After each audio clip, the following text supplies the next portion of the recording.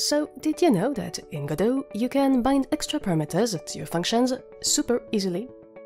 With this technique, you can call a pre-existing function with additional info, or call the same function with different contexts, for example, to specialize a signal callback. Now, just before we dive in, have you ever wanted to get some professional feedback for your Godot projects? If you join my Patreon as a Square member, you'll get to ask me for personalized reviews once every 2 months.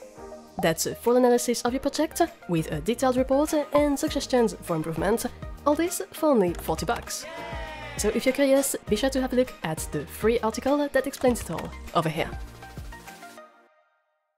So for the special case of signals, to do this in the editor, when you're in your signal connection pop-up, just toggle on the advanced options, and use the drop-down to pick the type of variable for your extra parameter, and finally set its value beneath.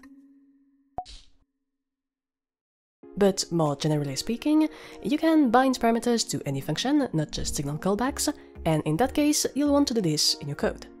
So to do that, you just have to call the bind method on your callback function, like this, or in C# use a lambda expression to set up the extra parameters.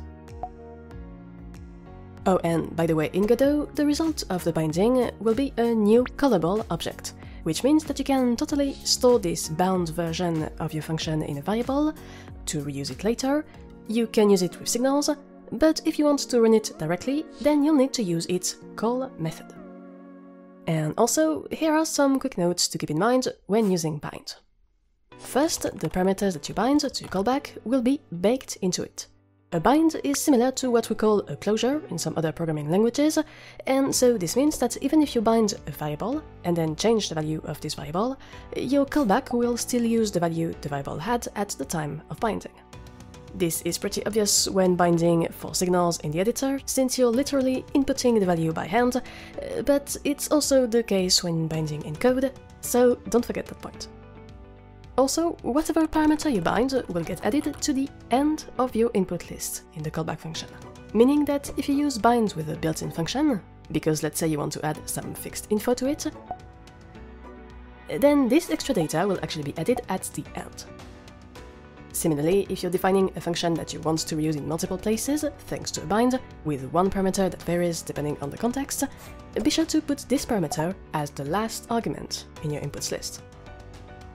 Finally, if you want to go even further, note that there are two related functions, bindv and unbind. The bindv function is just like the bind function, except that you pass the extra arguments as an array, which can typically be interesting if the arguments to bind are inside an array variable. The unbind function will remove the n last arguments from the call, depending on the n number that you pass it.